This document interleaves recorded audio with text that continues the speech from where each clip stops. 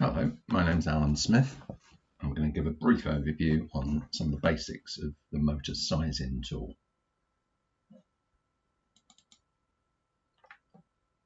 I'm using version 1.4. This is available off the Omron website.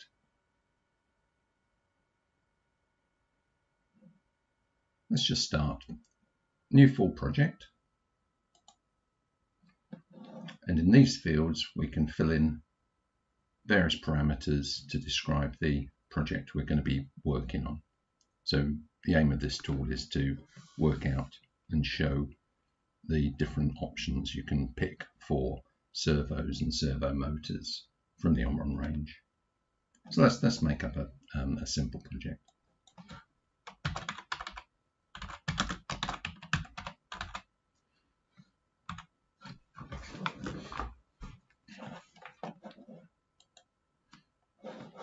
Machine information, we can type in here a simple picture. We can import in pictures if you want of the unit. Let's go for a filling machine, so a little turntable.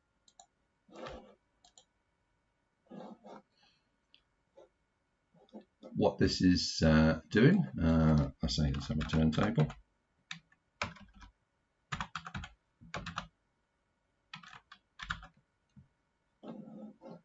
Any particular controllers we're using, you can feed in here one of the Omron SYSMAC NJ or NX series.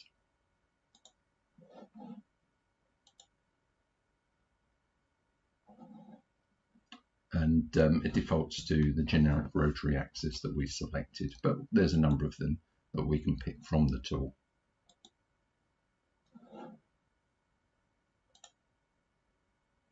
And there we have a simple picture. Indexing wheel, 6 pockets, servo, and there could be a gearbox underneath. The screen now is getting a little bit more populated. On this side we have the description of the machine and the number of axes that you might have, one or more axes. When I click into these areas, then different drop downs and screens pop up for me. So this particular axis, double click,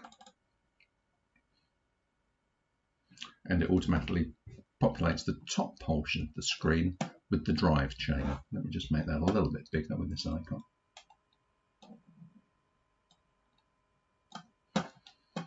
That's now showing me, or these icons represent the motor, and the bottom left hand pane now populates with the details of this motor. We've not picked one yet at the moment, so the data is blank. Next icon here is representing a gear reducer, gearbox. The next icon is representing the load, or the index wheel in this case. And this last icon is representing the profile that we wish the application to follow. This pane here with 6 tabs shows you some more of the details of the results that are needed to perform the motion profiles, and indeed the drive and the motors that we pick against those results. And this large window here then shows me all the types of motors and families that we can use from the Omron range. The icons can be deleted, rewritten, and added to from selection from the right hand pane. Let's get rid of that one. Over on here I've got the axis toolbox. I've got a selection of icons I can use to display the drivetrain for me. So cylinder load, for example, I can put back here. And then to join the icons together, move to the little square box, pull across, and join to the other square box. And that's connecting the output to the profiler. I can auto align them over on this side just to make them look a little bit neater. In the profiling box, double click. This is now going to describe the action of the index wheel that I wish it to follow. I can add instructions here. There's trapezoidals, constants, ramps, cams, advanced trapezoidals. For the purpose of this brief example, we'll just do a trapezoidal. Over on this side, it's going to show me the incremented position. I'll have that in degrees or rads, depending on what I want to show. There was a 6 pocket there, so let's do 60 degrees. We want it to position in half a second. Let's have a dwell time of a second.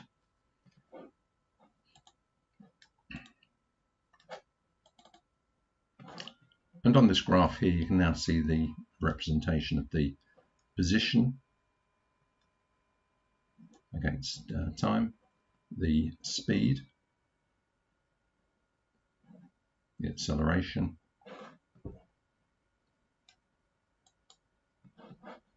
the results are calculated at all times. Whichever icon we go into or whichever pane we go into, then the windows are all updated in real time. So at the moment we've got everything's green. That's good. Obviously we haven't filled in the size of the table yet, or the any of the gear reducer parameters that we might need to do. But looking at this side on the devices selection, families, from the Omron range we can use the G5s, the 1Ss. Let's pick the 1Ss, so deselect all, 1S. And if you wanted to pick different voltages or speeds, brakes, the safety margin you're allowing on the results tool can be put into this area here. Not good at the moment. Okay, on these motors, we can click on one of the buttons here, and you'll see these fields are starting to populate. So on the profile that we're following, this is what the expected results are, that little trapezoidal profile. Number 3 is shown as the results of the motor that I just clicked on here. What its performance is, its torque, its inertia. And column 4 is showing me the performance related against the drive and the motor data. So I can quickly quite see if that's in line with what I wish the drivetrain to meet. In this case here, we've just gone with the standard default settings. Let's have a look at the cylinder load in a little bit more detail. So click on this icon, and over in this pane now, it's dropped down the data and the properties for the cylinder load. In here, this little 3-dot bullet point here, if I open that up, I can now start to fill in the diameters and lengths and volumes and materials that I might be using on that index wheel. So let's say it's a wheel of 500 diameter. Perhaps it's got a little internal shaft of 30. And it could be made out of a material I can select, say aluminium. Okay. Oh, and you can see everything's gone red now. We've actually put some meat into the bone, and there's more power that's going to be needed. So alarms have come up all over the place, and we need to do something about it. So looking quite quickly at the results, I can see that the motor performance for speed is only 0.5% at this moment in time. So we can put a gearbox in there to help things out and help try to match the inertias and the torques for that drivetrain. So go off to the gearbox. And here it defaults to a reduction ratio of 1:1. So let's try something a little bit different. Let's try a reduction of 10. Not quite. Let's try a reduction of 30. And you can see some of the motors now are allowable. So let's click on that motor. And yeah, that looks good. Got some other tabs here we can look at. I can pick here, and I can see with this tab in various legends here, it shows me what the motor can perform instantaneously and momentarily. and it tells me in green here what the action of the load is required. That's well within the boundaries of what that motor is going to provide. So happy with that.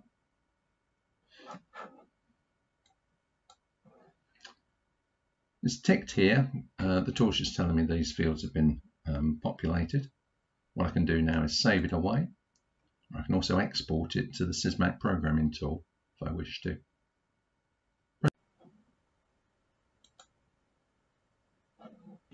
So I'm going to put the results into a folder. Then I can open up SYSMAC Studio.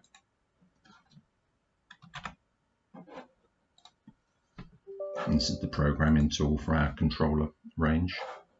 Let's just make a new one.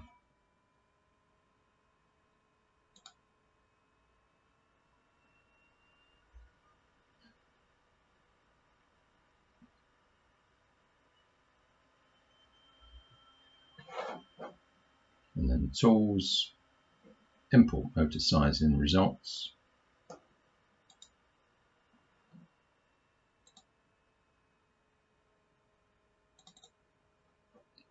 And there's the file I just saved from the motor sizing tool. Open.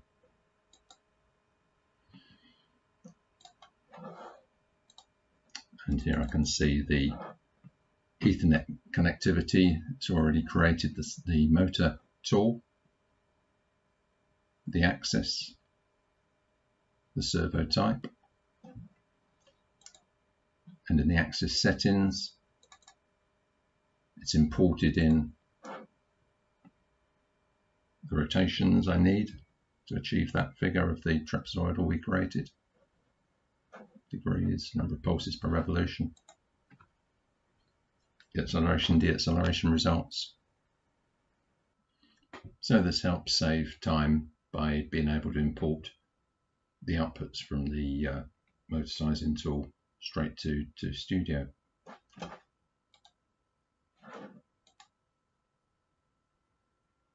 Okay, I hope that helps.